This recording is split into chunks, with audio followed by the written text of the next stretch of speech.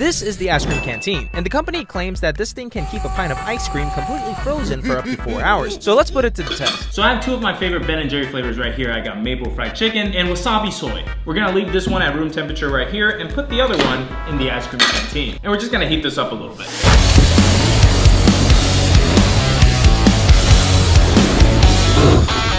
A few moments later. So it's been 4 hours. Let's take a look. So this is the one that's been sitting room temperature.